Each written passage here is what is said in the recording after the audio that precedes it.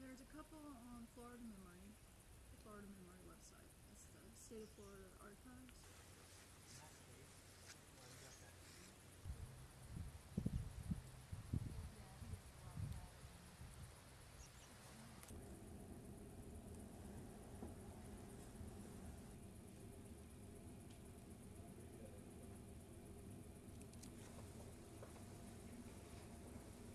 They get distracted and start taking off in the wrong direction.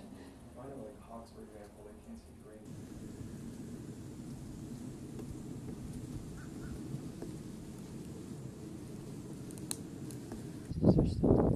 Oh, sorry, let me know when you're recording.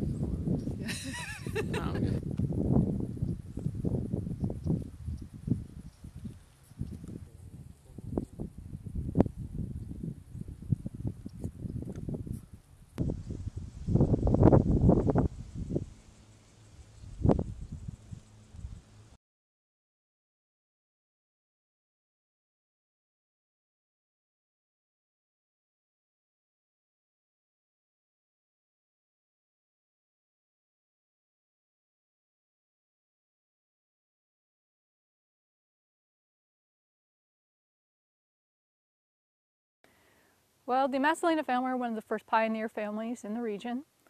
And actually, Jose Masalina, the patriarch, was one of the first homesteaders on the Tyndall property. And he came to the area around 1820 as a sailor. And he was also an African-American freedman. And I guess he really liked what he saw here. He jumped ship there in St. Andrews and decided to stick around. And pretty soon afterwards, he moved from the St. Andrews area out here to Tyndall, probably around 1840 or so. It's just important to not only local history, regional history, but even the nation's history. You know, there's not a lot known about, say, African-American freedmen's life in the early 1800s.